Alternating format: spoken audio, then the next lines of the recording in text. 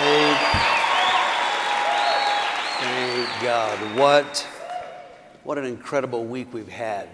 I cannot believe it's Friday already.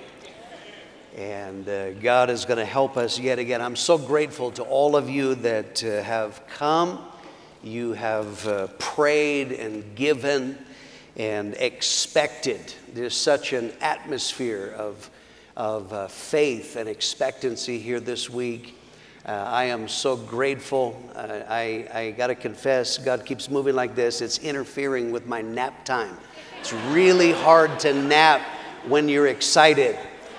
And who cannot be excited when you see what God's going to do? Turn into your Bibles to the book of Luke, chapter 5. Luke chapter 5. In Hanoi, Vietnam, a food delivery man, he was waiting in his car for a customer when he heard residents of a nearby apartment block shouting. He said, "I looked up and I saw a child climbing the railing on the 12th floor.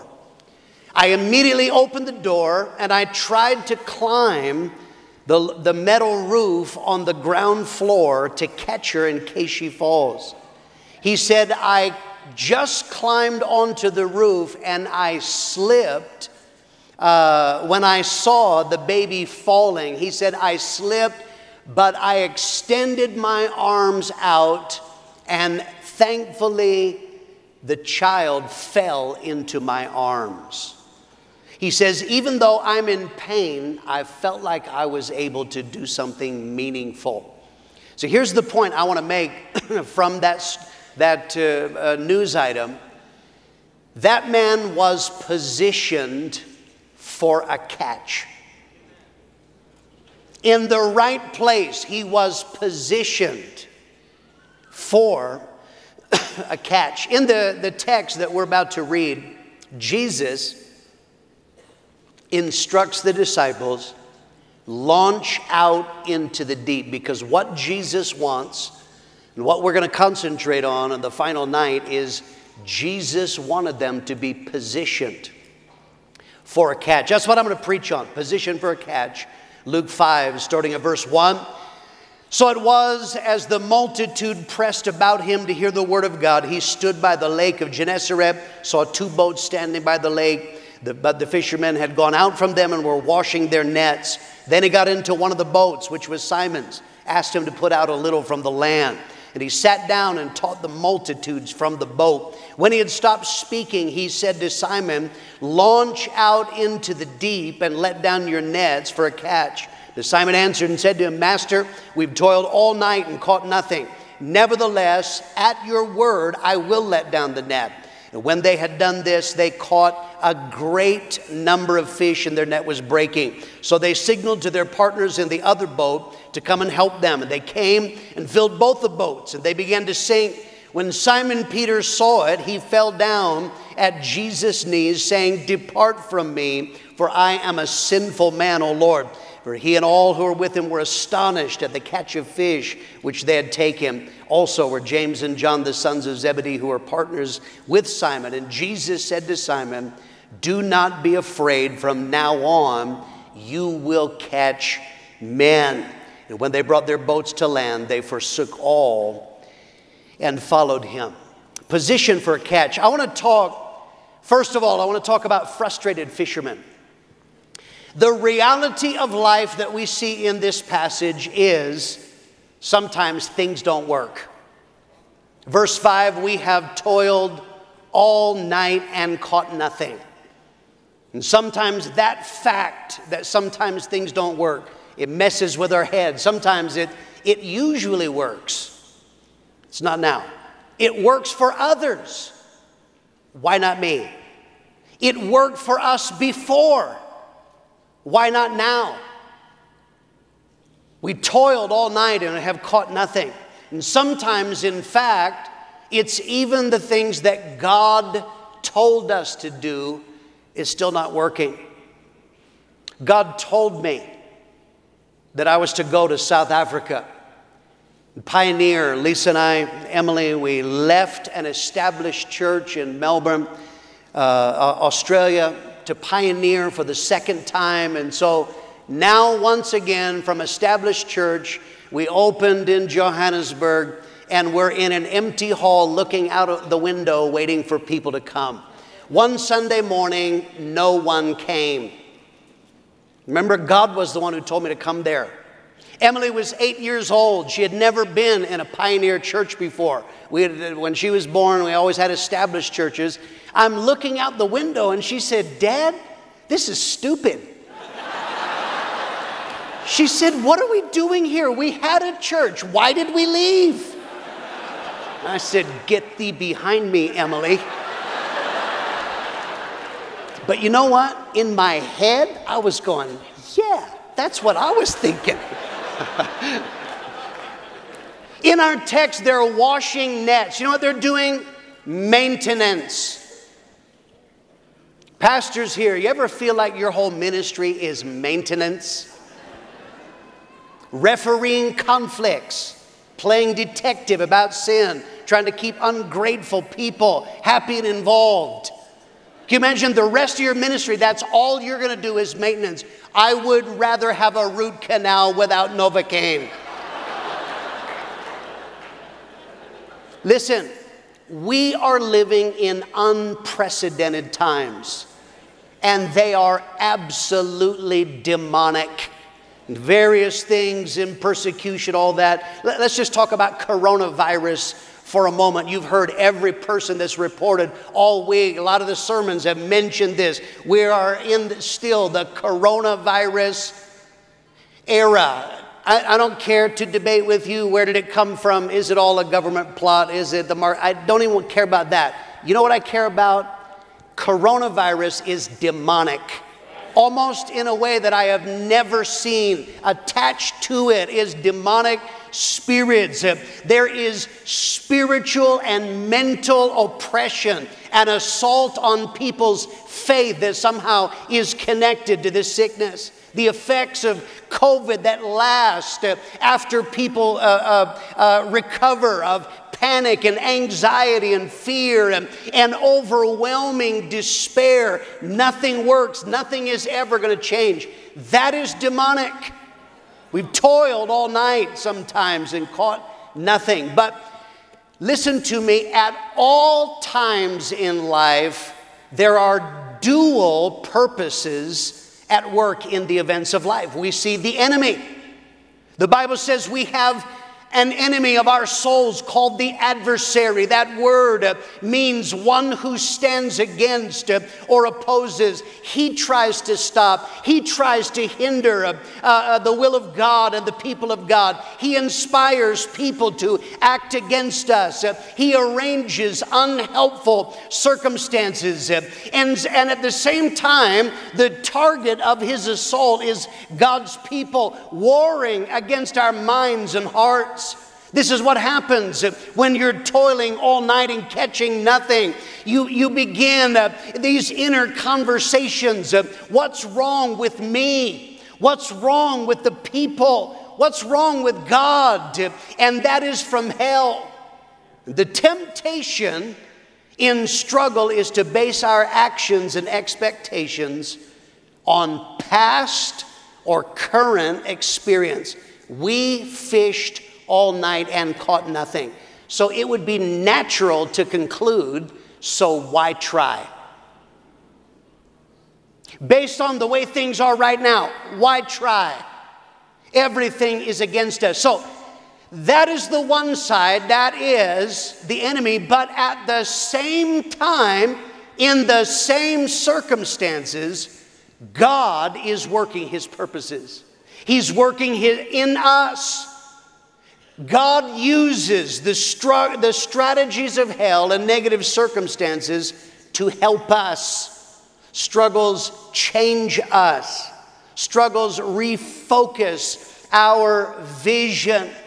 Struggles can help us to change direction. We've had numbers of workers that were laboring happily in China, and all of a sudden, you're out. So wait, but didn't you tell us to go there? And in the middle of struggles, if there are men that they're discovering, God is leading them to different places.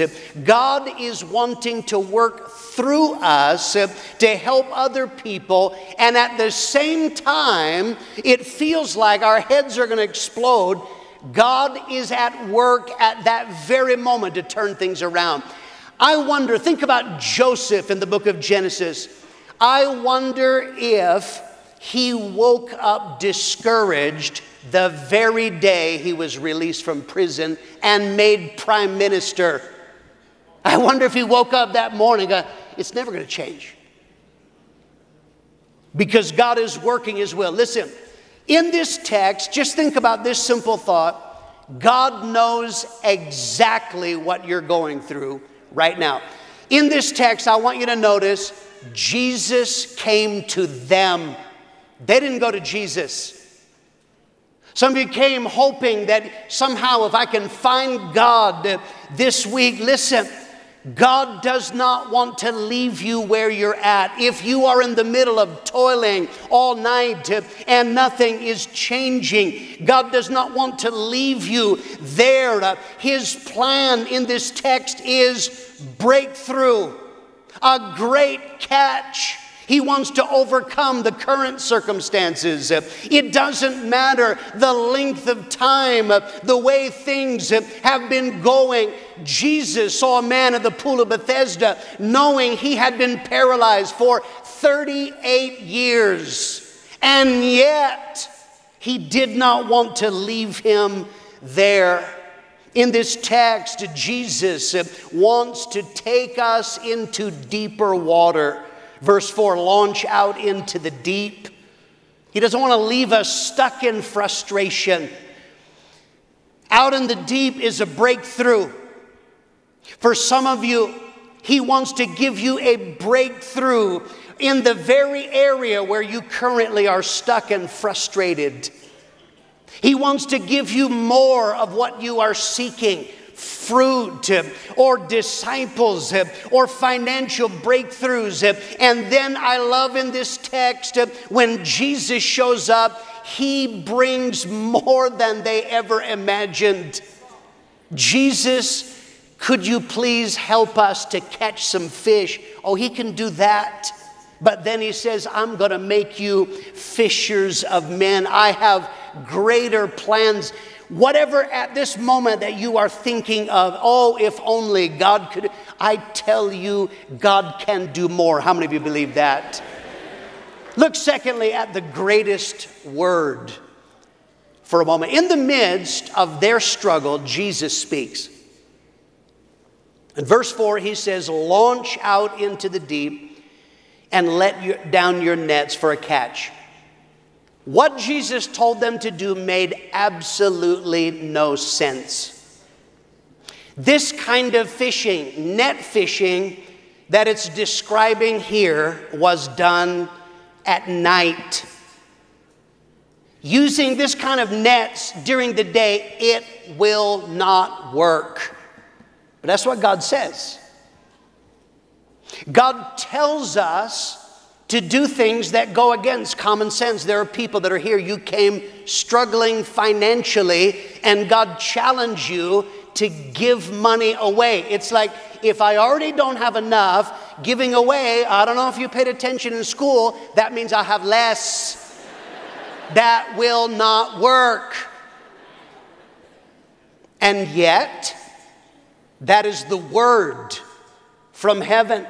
For some people, it's history. It goes against history. Do you know what? Every conference, we launch some couples out to cities where people have tried before and it didn't work. Wouldn't it make more sense? Let's find some virgin city that no one has ever gone to. And yet, Jesus speaks and tells people to go. Personal experience. I tried before. It didn't work. Nothing changed. But in this text, Jesus speaks a higher word. Verse 4, launch out into the deep and let down your nets for a catch. And he wants them to believe it. That is what faith is. Faith is not denying that what the facts are. It is simply recognizing if Jesus speaks, there is a higher reality. That is why the Bible says, let God be true and every man a liar. You know what that means? That doesn't mean you're a liar, you're a liar, you're a liar. That's not what it's saying. What it means, if there is ever a conflict between what I feel and the Word of God, what I can work out with my brain and the Word of God, guess who wins? Let God be true.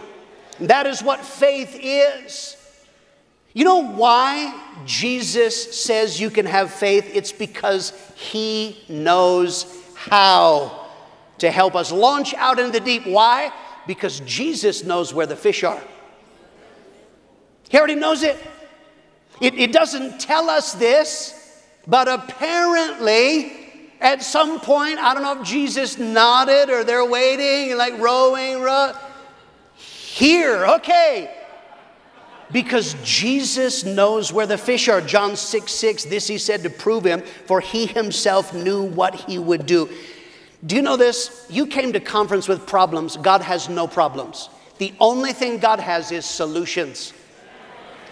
He's not sweating COVID. He's not sweating economies. He's not sweating the evil people you think you have. He's not worried about it. God has solutions because He knows how to fix things. Right now, some of you, you're crying out for fruitfulness. Can I tell you, God right now knows what their name is. He already knows. Launch out into the deep. He knows where the fruit are. He knows where it is. He knows who the answer. There are people, you're struggling. You need someone with power to give you some favor. God knows who that person is. God knows where the building is, the owner is. He knows this, everything. He knows when the answer is. That is why He says, launch out into the deep. Listen to this. Pastor Bruce Larson said he had a man in his church who was a chief engineer in a laboratory. This is what the man said. He said, we made 200 amplifiers for an order. And not a single one of them worked when we finished. We checked the blueprints, we checked the parts. We could not find why the amps didn't work. But he was a Christian. He said, I went in my office and prayed, Lord, what's wrong with those amplifiers? And suddenly the idea came to me to cross two particular wires inside the amp. It did not make sense to do that. But I went back and tried it. It worked. All of the amps were delivered in perfect working order. Listen to this. It suddenly occurred to me that Jesus knew more about electronics than I did. Oh, yes. Listen. But this is, you might not be making amplifiers. Jesus knows more about fruitfulness than you do. Jesus knows more about money than you do. And He has the answers for this. In our text, it tells us after Jesus speaks the greatest word.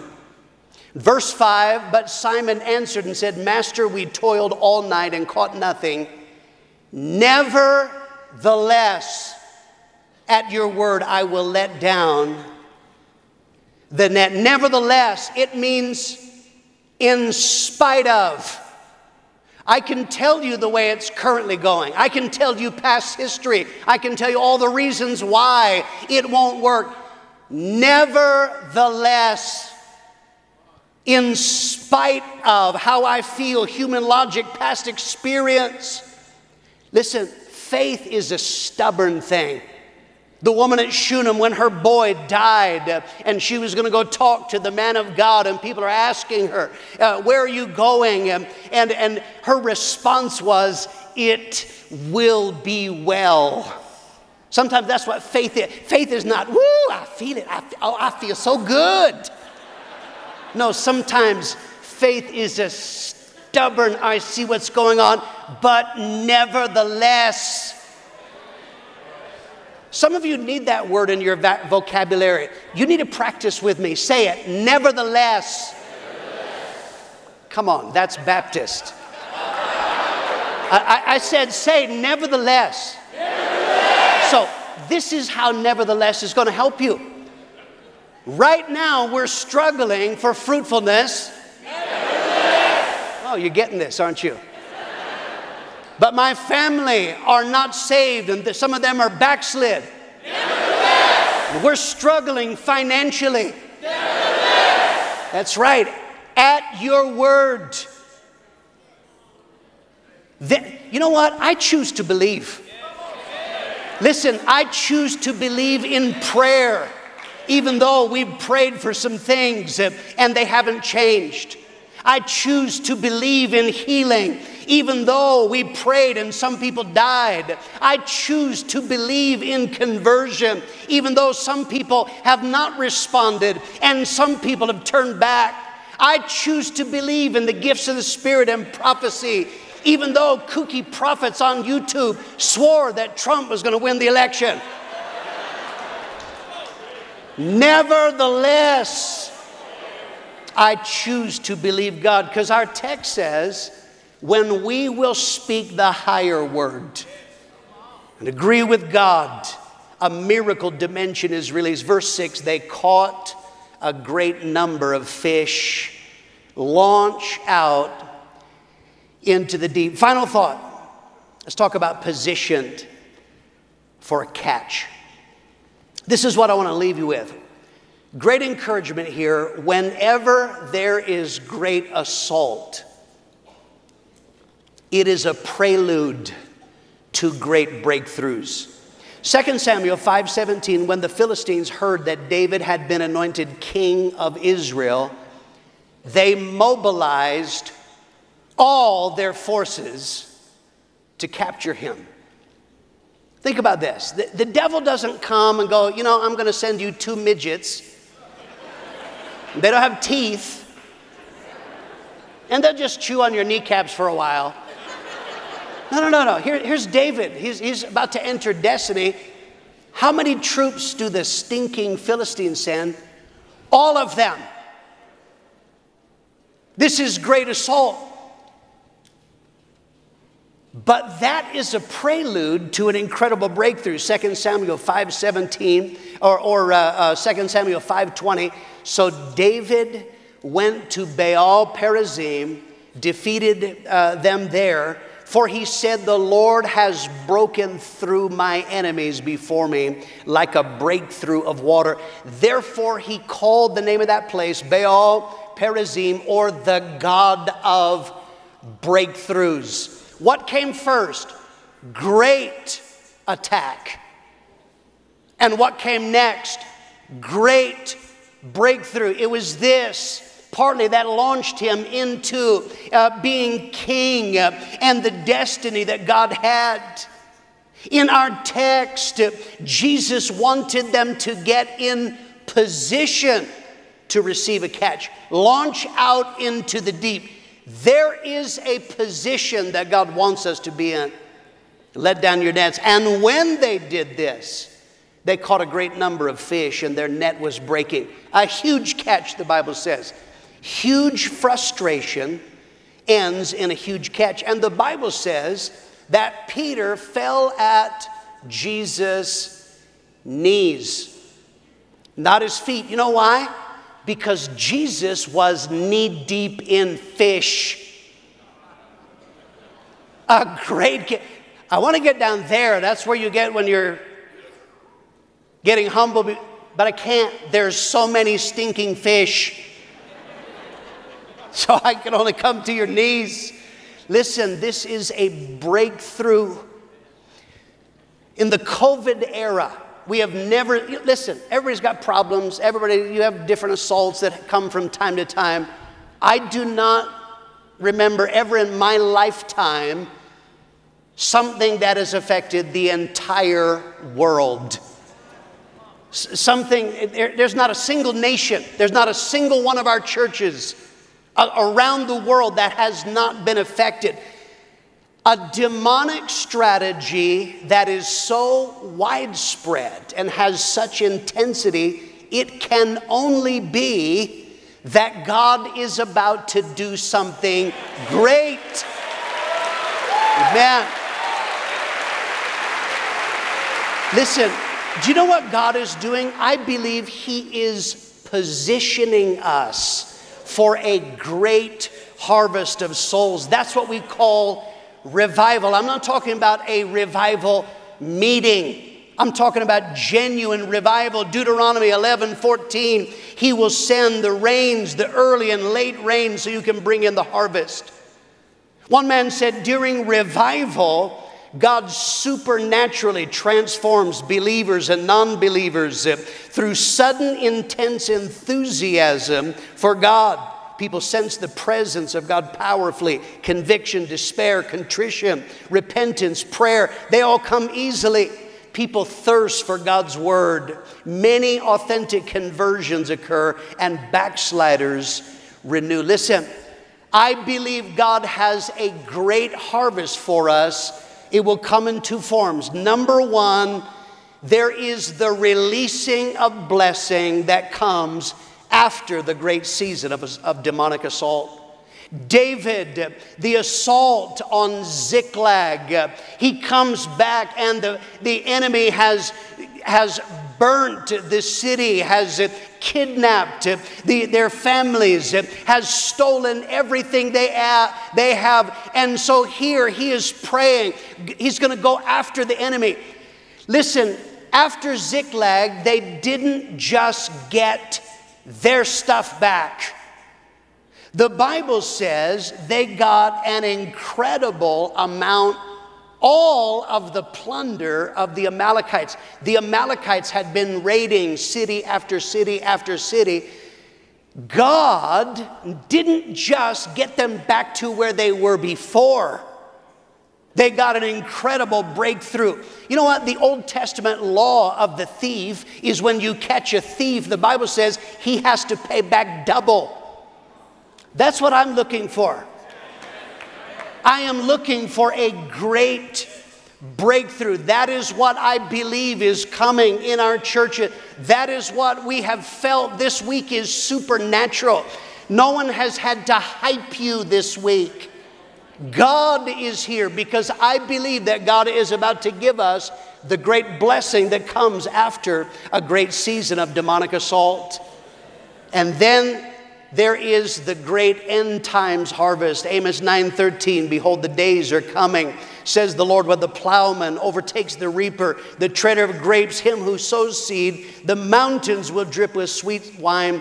All the hills will flow into it. I believe that this is our destiny. God has in the end times a harvest. It's describing back in farming days that it's time to start plowing again. But they're going to say, but we haven't even finished reaping. The harvest is so immense. And I believe that is what God is going to do for us. But the key in the text, if you're going to have a great catch, we have to be positioned for a catch. Launch out into the deep. What's the answer? We need more boats. We need more nets. Verse 7, they signaled their partners in the other boat to come and help them. And they came and filled both the boats. So much that they started to sing. Isn't that a great picture of church planting? You know, that's what we did last night. We sent out 10 new boats. Is that right? In just a few moments, we're going to send out more boats. Position. You know what has to happen? We need to fill the earth with people who believe like we do. God love other churches, whatever they're doing, great. I don't argue with that. But I know what we believe. I got a pretty good idea when we plan a guy what he's going to do. Not always, but pretty good idea. We must fill the earth. Because what we are doing is we are getting in position for the great catch that God has. Some of that great catch is going to come now. And some of that is going to be the end time harvest, that great catch. And think about this. After the catch, what did they do? They were still able to hear God's voice. Here's what we've been dreaming of: fish. And we have more fish than we know what to do with. And yet they could still hear the voice of God. Do you know what we tend to do when we pray and God answers our prayer? We tend to make our catch an idol. An idol is what gives me security. We tend to make it our identity. Who am I? Do you not know how the Lord is helping me catch fish? And ego, and there of course would not be any egos in this place. You know, the real issue is God wants to give us a great catch. We have to survive the catch. Oh God, help me, give me, bless me, answer my prayer. Okay, but when He does it, you have to survive it, right? And here's the incredible thing, is they were willing to leave the catch. Verse 11, when they brought their boats to land and forsook all, they followed Him. This is where we began conference this week. We have to hear from God and obey. And this is where we end conference. We have to hear from God and obey, because that's how we survive. That's how you move on in the will of God. I close with this story. Argentina at one time was considered by mission boards to be the least fruitful mission field in the Western Hemisphere. In 1951, after 40 years of hard work, the Assembly of God only had 174 adult church members. But people had been praying for revival in Argentina for years. An American evangelist named Tommy Hicks was invited to go to Argentina and hold evangelistic campaigns. Tommy Hicks was a Pentecostal, believed in the power of the Holy Spirit. I'm a Pentecostal. Tommy Hicks went, he tried to get to see President Perón so that he could get some help. They would not. They took him to the office of the minister of religion. When the minister's secretary came limping in, Tommy Hicks asked if he could pray for the man in his limp. And the man replied, if Jesus Christ Himself were here, He couldn't help this leg. But Tommy Hicks prayed, and the man was instantly healed. Off the back of that miracle, they took him in to see the president, who gave permission to use a stadium, gave access to the media. They started out in a 45,000 seat stadium, and the first night they started with 6,000 people, but God began to save. God began to heal. Miracles started being reported. The crowds grew so large, they had to move to a 110,000 seat stadium. They had these meetings for 52 nights straight. And in 52 nights, it's estimated that more than 3 million people attended. And they say between 100 and 300,000 people were saved. Churches saw great growth. New churches are planted. Evangelists and missionaries were sent out. It completely changed the response of the nation to the gospel. You know what happened? They launched out into the deep, and God gave a great catch. That is what I'm looking for. Oh yes, God can help us some, but I'm looking for the great catch. How many of you believe that? Thank God. I want you to bow your heads. Praise God. First of all, maybe there are people that are here tonight that you are not right with God. What you need to do is you need to leave your sinful lifestyle. You need to surrender your heart to God, because God cannot bless. He's not given up on you. Others, you need Jesus. Thank God for you. Others. If you want to be saved and you're lifting your hands, stand up to your feet. Stand right where you're at. Don't come here. Stand there. Stand up. Stand up. Some people there. Some people there. You want to get right with God. Amen. I want you to pray right where you're at. I want you to say this out loud. Say, Father God, I believe in Jesus Christ, that He died for my sins. And I admit I am a sinner. Please forgive me of my sin. I choose to turn away and live for you. I surrender my life from this moment on in Jesus' name. Amen. God, right now, touch every person that has prayed. Those that are watching online and they're praying, touch them right now. I need a miracle dimension in their hearts. Oh God, you are the one who transforms lives. And I believe that you're able to do that right now in Jesus' name. Thank God. Before we go into the announcements, it wouldn't be right if we didn't have an opportunity for God to give you a breakthrough. How many of you, while I'm preaching, you say, that's what I need? I need a breakthrough. God knows what that is. I want you to stand up to your feet for a moment. Some of you are sick in body. It wouldn't be right to end a conference of Pentecostals without praying for the sick. Some of you, your breakthrough. When we pray, that is going to be your breakthrough. Some of you, it's fruitfulness. Others, it's oppression. You need deliverance. Others, it might be a breakthrough in your church, or there's a specific need of a building or whatever it is. I preach, we are going to say, nevertheless, to the devil. And I love the story in the book of Joshua. God gave a strategy against Jericho. You march around the city, keep your mouth shut, do it once a day for 6 days, seventh day, do it 7 times. And at the end of it, I love this. God says, when is the miracle going to start? He said, shout. You know what we're going to do? Because we're Pentecostals, it would only be right. We're going to shout. In just a few moments, you already know what it is you need the breakthrough for. The shout, when you shout, you are saying, now, this is what I want. What we're going to shout, if I'm preaching about breakthrough, we're going to shout with all of our might, breakthrough. Can you do that? I don't want no Baptist breakthrough, Lord. No, no, no.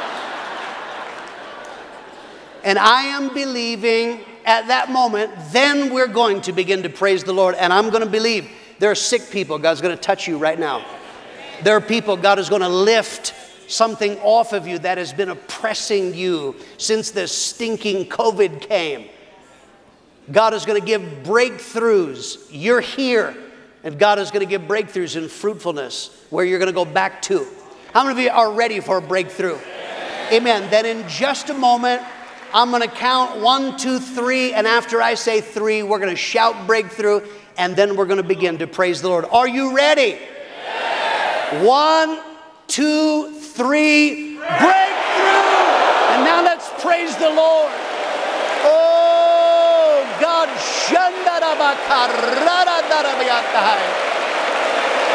Oh, God, breakthrough.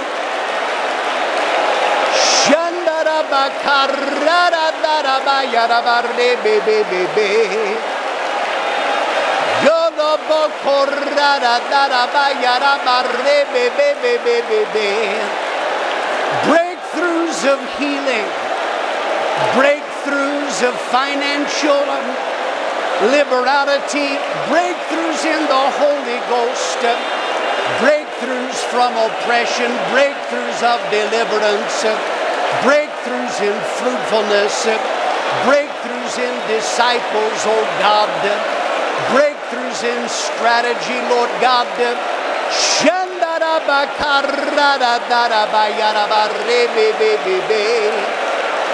Oh, God, thank you for the victory. Thank you for the victory. Thank you, Lord God. It is done. It is done. It is done, Lord God.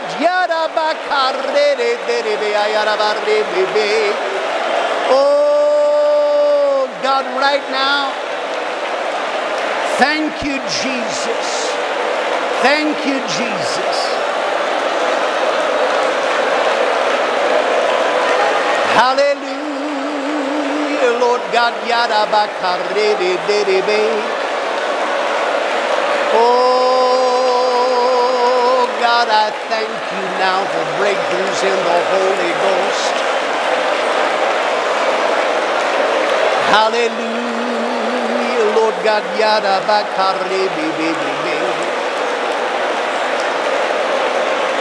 Oh, thank you, Jesus. Thank you, Jesus. God, I thank you. Amen. Some of you, you were prayed the breakthrough for healing. Check yourself right now. You check yourself right now. You were sick. There was pain. There was something in your body right now. Check yourself. Breathe, bend, move, wherever the pain was. Check yourself right now. How many of you know that God has already healed you right now? Lift up your hand. Thank God. Thank God. Thank God. Yes. Yes. And I want you to believe the other things you're praying for. Some of you, it's loved ones. Call them. Some of you, it's finance. Check your bank account. See what God has done. Whatever it might be. But I want you to believe that when you go home, the breakthrough of the miracle catch of fruit, that God's going to help us. Thank God. Praise God. God bless you. You can be seated.